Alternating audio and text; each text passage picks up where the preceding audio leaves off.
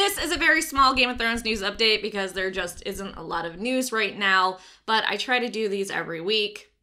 So here we are. Spoilers in this video, duh, and I'll announce the winner from last news video at the end of this video.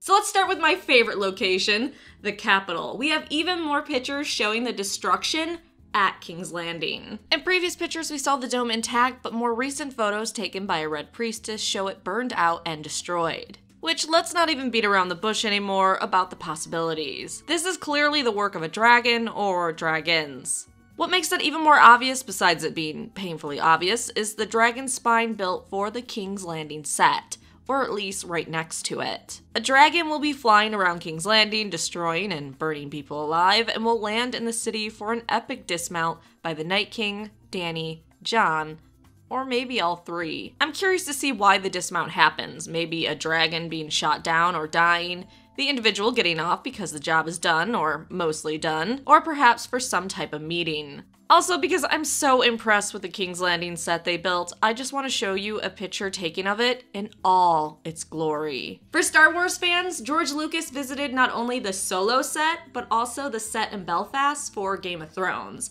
I don't know if anyone else fanboyed, but I know I would fanboy hard if George showed up anywhere, like within 5 feet of me. Next, Gilly's actress doesn't think they've filmed multiple endings for Game of Thrones, like that persistent rumor we've been hearing for the past year. She stated, "So I only just heard about that for the first time. Just today.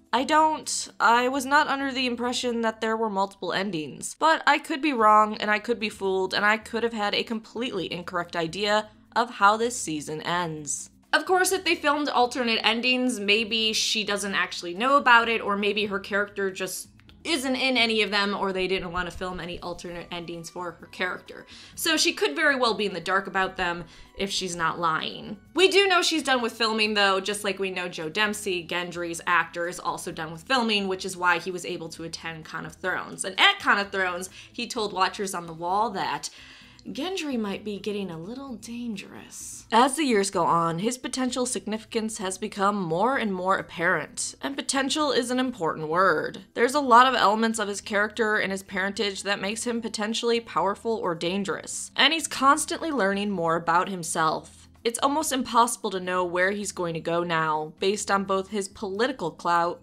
even if he learns who he is, and his personality. Probably just a tease, but I would be interested to see the route Gendry takes, and if he starts to embrace more of who his father was, and maybe he gets something out of it. Perhaps the Stormlands. I just can't see him trying to take the Iron Throne though. Maybe if Dany went crazy, but still, I just don't feel like it's in show Gendry's nature to do that.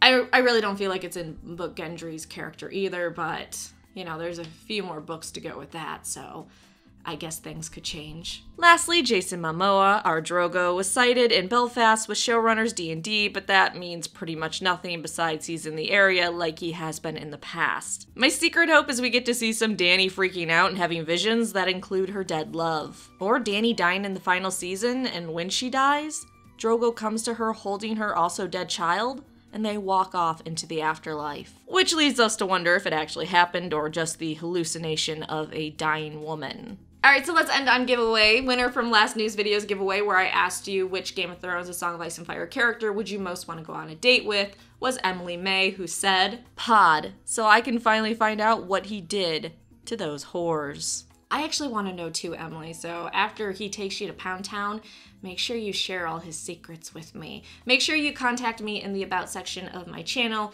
with the email address that you want the gift card sent to. Okay, so that was your very tiny Game of Thrones news update. Thanks for watching. Please like, subscribe, and come back for more videos.